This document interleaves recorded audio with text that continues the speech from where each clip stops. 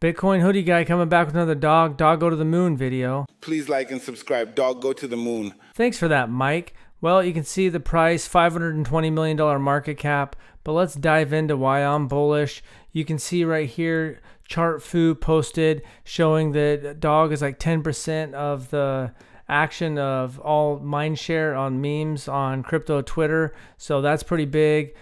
Vincent at Cryptolution posted this a few days ago on October 12th, and it's a Coinbase assets. Exciting news. We're planning to announce that Coinbase.com users can now send Bitcoin to Taproot addresses, creating access to more on-chain destinations.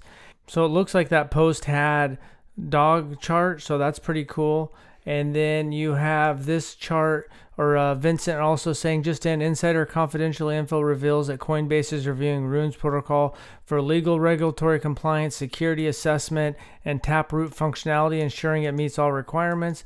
And then this is the big kicker, is the mother chain, Bitcoin.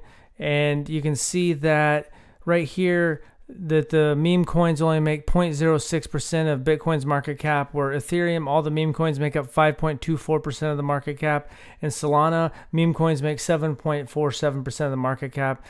There's no reason why Bitcoin should not be a larger. Maybe it doesn't get to ETH or Solana, meme coin percentage of the mother chain, but it should be a lot higher than 0.06. So that's my thesis, and who knows how it's going to work out, but I think it's going to be an exciting year for dog go to the moon. So buckle up, stay tuned. Thanks for watching, and have a good day.